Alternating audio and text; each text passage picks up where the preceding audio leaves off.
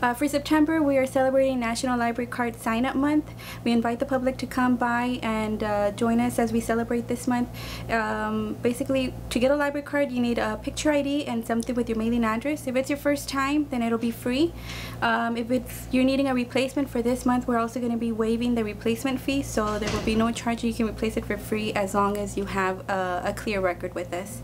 The other promotion that we have going on is that every time that the public comes by and checks out items, whether it be books, music CDs, or DVDs or anything, we're going to be giving the public a coupon for a free book from our book donation sale. So we also have that going on. But yeah, we invite the public to come by and help us celebrate National Library Card Sign-Up Month.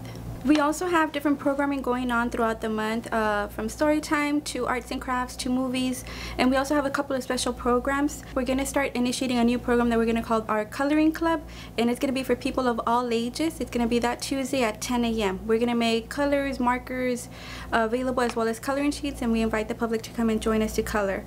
Then on the 17th, we have our Bots and Books program, which is going to be playing with Lego robotics. And then on Saturday the 26th, we have the Gamers Club from the new UTRGV coming out.